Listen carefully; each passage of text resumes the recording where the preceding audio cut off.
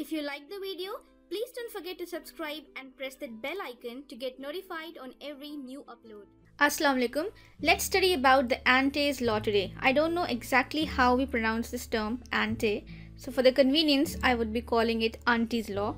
So it would be easier for us to memorize and recall what was the Ante's law. Okay, so let's see what did she say.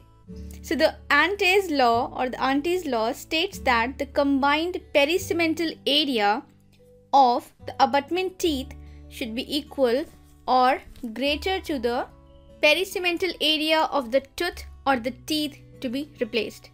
So first of all, we need to understand what is a abutment teeth.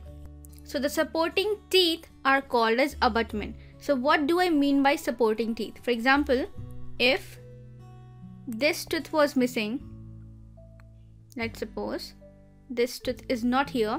So now this teeth and this teeth will support the prosthesis which will come here. Means the artificial teeth which we'll place here, it will be supported by this tooth here and this tooth here. So these two are the abutment teeth because they are supporting the prosthesis.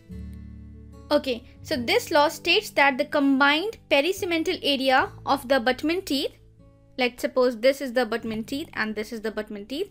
So the combined pericemental area of both these two should be equal or greater than the pericemental area of the tooth or teeth that has to be replaced.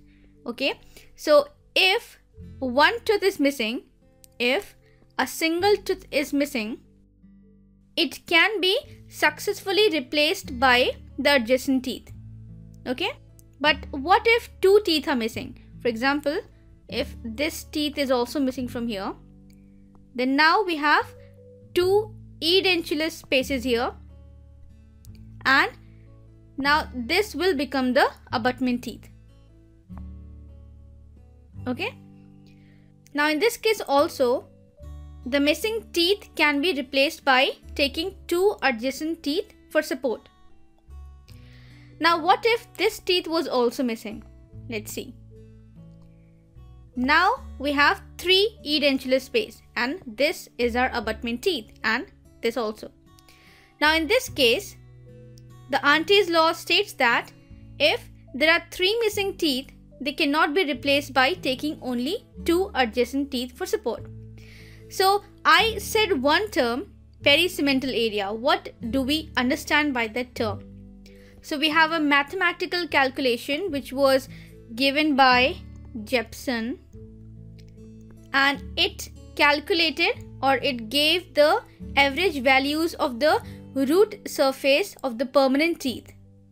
So with this value which was given by Jepson, the root surface area of the missing teeth as well as that of the abutment could be calculated, and a decision could be made as to the number of abutment required for supporting the pontics.